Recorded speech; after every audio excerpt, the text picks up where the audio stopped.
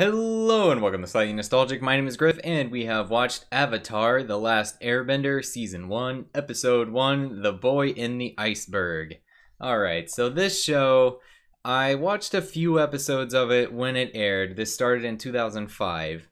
So I was just out of high school, like I was in college the whole time this was airing. And so obviously older than the target audience. I was actually thinking this was a little bit further back, but okay.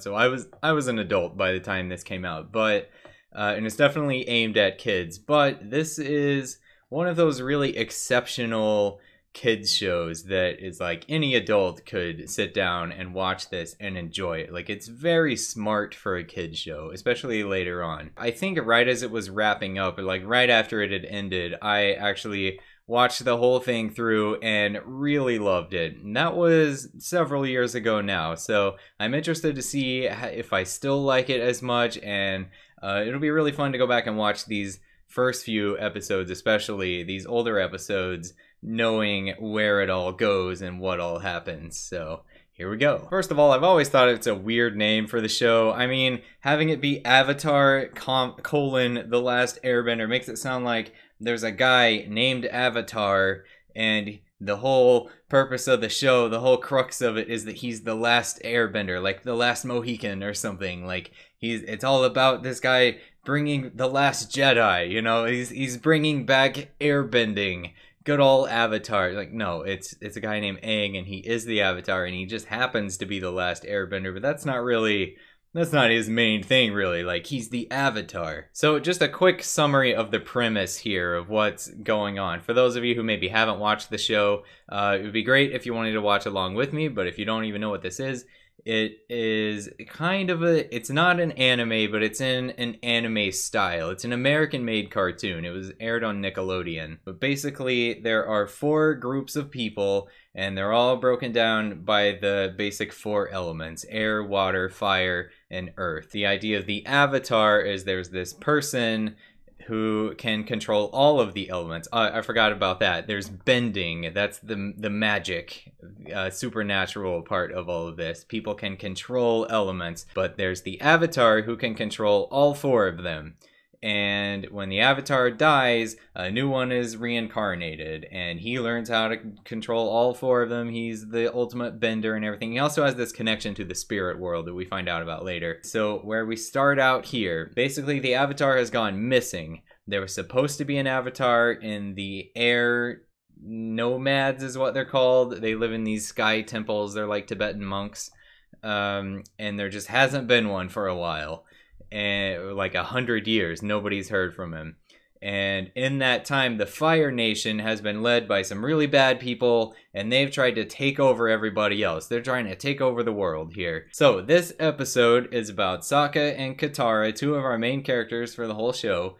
They are in the, I think they're twins, they're brother and sister. They're in the Southern Water Tribe, which is just this really small village of people. And all the men have gone off to fight in the war, and it's just basically just the women and children and this teenage boy Sokka and his sister Katara. So in this episode, they find Aang, this 12-year-old boy, frozen in an iceberg, and he's an airbender, but nobody's heard from airbenders for 100 years or something because they got wiped out by the Fire Nation or something like that. And he has no idea what's going on. I guess we don't know yet that he's the Avatar, but spoiler, you know he's the Avatar. And really, that's all that happens in this episode. It's really just a setup episode to introduce you to everything and introduce you to the characters and give you an idea of what's going on in this world and just kind of starting to get things in motion here. So as far as what I thought about this episode, the big thing that stood out to me at first was how young everybody both sounded and acted. Like, I forgot, I don't know if I mean, I was a little bit younger, but not that young when I watched this.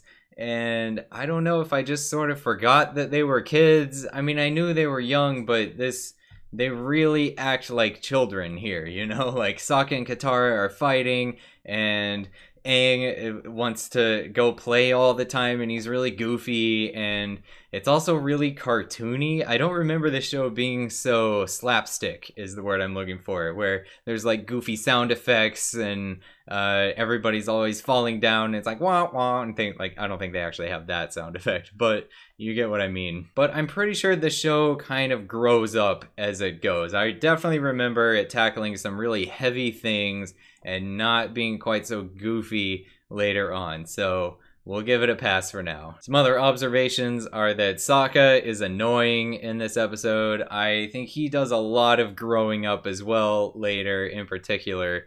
He is just very contrary, and he keeps calling his sister a freak because she can waterbend, which, like, what? Why is he, like, he's just not interested in waterbending at all. And she's the only person he knows, the only bender he knows before they meet Aang. She has this like magical ability to manipulate water. She can hover fish out of the water and she can explode icebergs and stuff when she gets mad. Like, that's amazing. If my sister could do things like that, I'd be like, do it again, do it again. I'd want her to do it all the time because it's amazing. But he's just like, oh, you're a freak. That's weird. I don't want you need to stop doing that. Like, come on, what? Also, I forgot that Zuko starts out bald. Like, he's mostly bald and he has this ponytail. But yeah, it's interesting to see, knowing what, I won't spoil anything past, like, just as a general rule, I won't spoil anything past the episode I'm currently talking about. But knowing what happens with Zuko's character, it's really weird to see him the way he is in this first episode. Like, that's all I'll say about that. It's weird. And that's pretty much all I've got here. These videos will probably be a lot shorter because these episodes are a lot shorter than Firefly was, of course. And it's also a kid's show. The plots aren't quite as complex. There's not as much to talk about. So hopefully I can get more of these out a lot faster than I did with Firefly. So stick around. Thanks so much for watching. I will see you next time. Okay, bye.